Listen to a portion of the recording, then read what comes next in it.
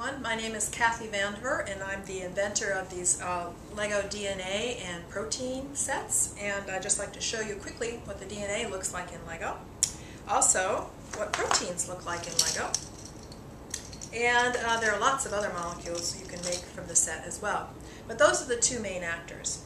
I'm saying actors because what's really unique about the materials for teaching is that, number one, because it's Lego, of course everyone wants to try it out. So that's really a huge advantage you have in the classroom, is that teachers and students can't wait to see how it's going to work.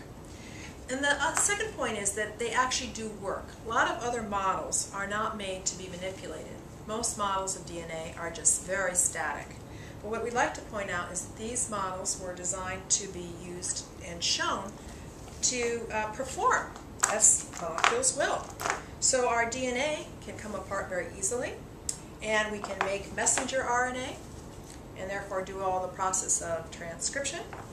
We also can produce through translation and all the molecules of tRNA some fabulous proteins. So these are what proteins look like in Lego.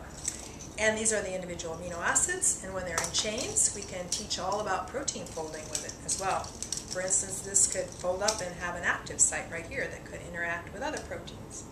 So the key point about these teaching materials is they're very novel from the standpoint of they're tactile, and they also show exactly how the molecules themselves work.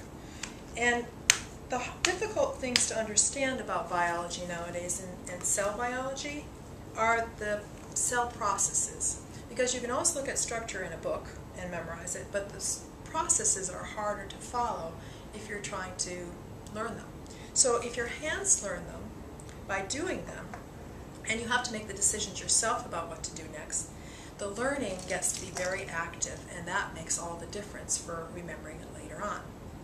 So we're really glad that you're here today to help us do some building, and we appreciate your work, but we also really have to request you to work very carefully and precisely, because if the subunits are made incorrectly, a lot of the students will have trouble figuring out what's going on and following the directions. So we so much appreciate your help today, and look forward to helping get across the more complicated scientific stories that are happening inside your cells today.